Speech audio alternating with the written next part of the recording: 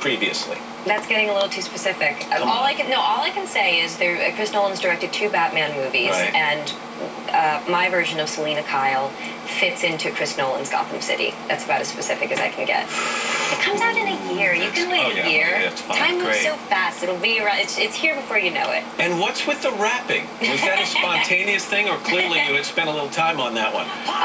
You know, I don't play no games. See, I go pop, pop, pop, pop, pop. My camera's up, yo.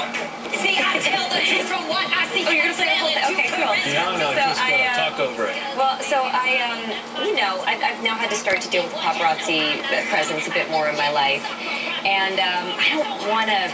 It's not something that I ever expected to encounter.